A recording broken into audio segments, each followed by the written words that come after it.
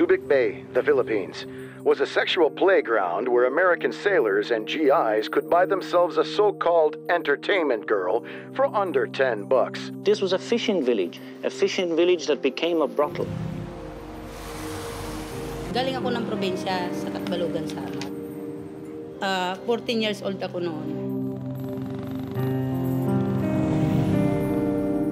Kasi parang asawa ka ng kano, alagaan mo yung kano. Paglulutuan mo, pagsisilbihan mo, parang gano'n. Tuwing darating siya, ako ang nagiging babae niya.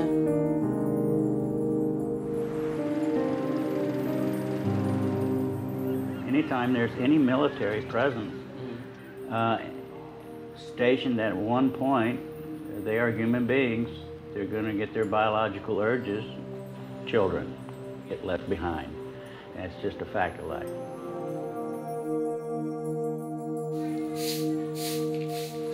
Kasi po nung iniwan ako ng father ko, mga 5 years old na po ako niyan.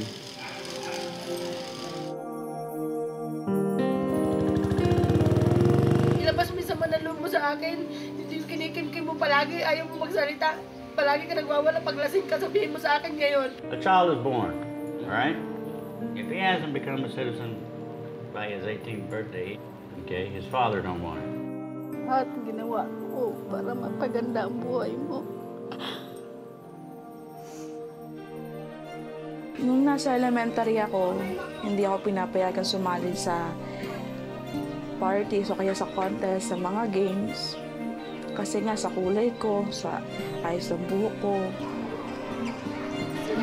Ipaganto mo. Ipiyan mo. Nakita ka na yung mukha mo. Pangit naman ako eh.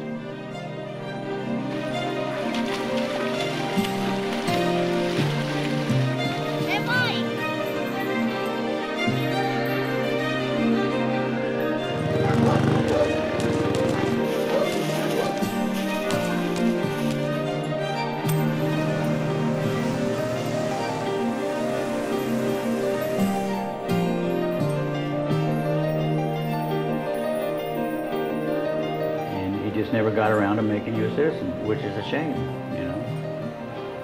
And that's his fault. Ay, oo nga. Diyan si ng daddy mo.